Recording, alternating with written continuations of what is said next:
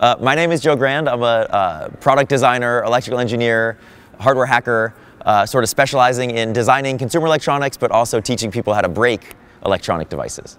So the JTAGulator is a tool that you can either use sort of offensively to look for weaknesses in devices or look for available debug interfaces that could be used, or you can use it kind of defensively or proactively to look at your own devices and make sure that you've disabled the debug interfaces that would prevent attackers or hackers from getting to. So the tool itself is powered by a mini USB port, and when you plug it into your computer, it has a USB to serial adapter on it, so it just shows up as a virtual COM port on your computer, and you get a menu with a bunch of commands, so it's really easy to set up.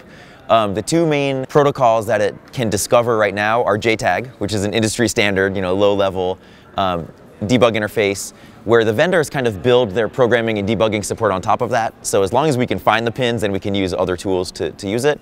So JTAG is one, and then UART is another, which technically isn't a debug interface, but it's commonly used for debug output, boot log information, console access, administrator access, and sometimes on a lot of devices, the UART, if you're watching it as the system boots, you just get dropped into a root shell. A lot of security problems kind of cross the boundaries of what products are out there. And by that I mean there's a lot of similarities of different classes of problems across all devices. And it's sort of also what I call low-hanging fruit. So we see a lot of exposed UART interfaces, a lot of exposed JTAG interfaces and other debug interfaces, a lot of test points on circuit boards, and a lot of part markings on circuit boards, and things that make it easy for legitimate design engineers and for manufacturing, but then also easy for attackers. So it's sort of one of these trade-offs of, security versus convenience, and when you're manufacturing, especially when you're manufacturing in high volume, any time you can save during that process equals money. And, of course, as engineers, we want to save money, so the convenience outweighs the security.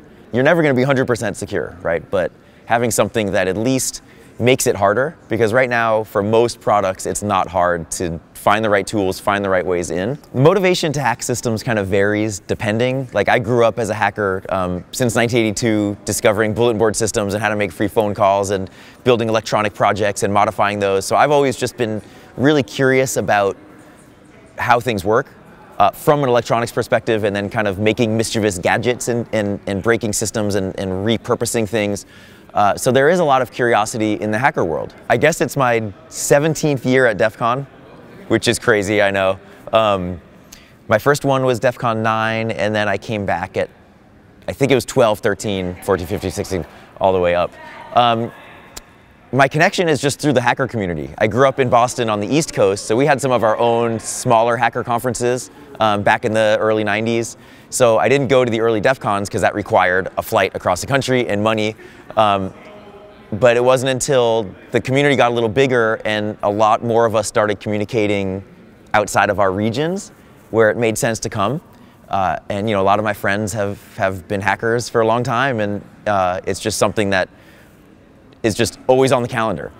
At one point, DEF CON 14, I designed the first electronic badge, which has turned into a big badge life phenomenon, and it just started as kind of Dark Tangent, who started DEF CON.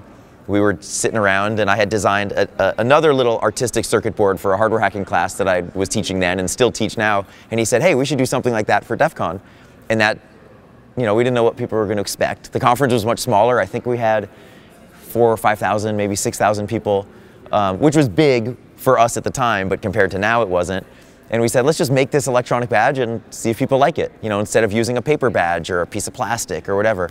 DEF CON had always been known for having unique badges, but not ever electronic before.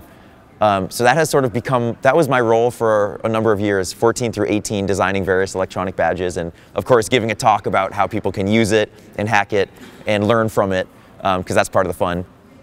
And I retired after that, sort of feeling like my work had been done. Like at that point, a lot of people were building their own badges, which was great. It kind of sparked this whole thing. But I felt personally that I was sort of repeating myself, and I was like, all right, let's do something else. So I started designing other tools and hacking on other things, and somehow got roped into it this year. Now there's 28,000 people, and a lot more variety of different types of people with different interests, not even hackers. Like, people have come from the finance world and from other worlds that I've talked to today, that are just curious about it. You know, they hear about it and they want to see what are hackers doing, how can I learn from that? Because it's not just technology, you know, there's lockpicking, there's biohacking, there's all these other things that it's just all about questioning things differently and kind of learning new tricks.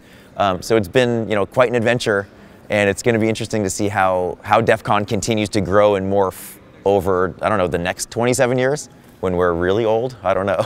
So the Dark Tangent called me at the end of December, just totally out of the blue, and said, hey, you want to design the badge again? And I always had said, within these 9 years of not doing it, if the Dark Tangent called me, then yeah, I'd do the badge again. I didn't want to, you know, I didn't feel like I needed to participate, and other people were designing badges and it was going great, but for whatever reason, he asked me, and it was just the right timing, it made sense. So over the past few years, DEF CON has had a theme, and they've sort of been dark and kind of, you know, Big Brother watching, ominous sort of figures and imagery.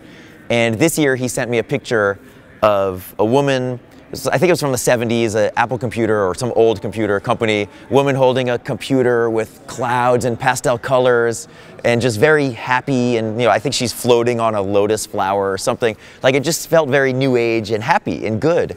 And we need that, you know, and like, especially within our world, but even within the hacker community, you know, we wear a lot of black shirts and dark, and I just wanted something better, and like that, it just struck a nerve with me. You know, I just really felt like it would be awesome to have bright colors, and right away, what came into my head was gems, like having some gemstone, and it just seemed to fit, like this, you know, friendly time when technology is useful and not overbearing. The theme's name is Technology's Promise, and it really is about technology helping you and building community, and not about tracking you and selling your soul, right? Selling all your data. So it just had such a good feeling around it that I wanted to do it.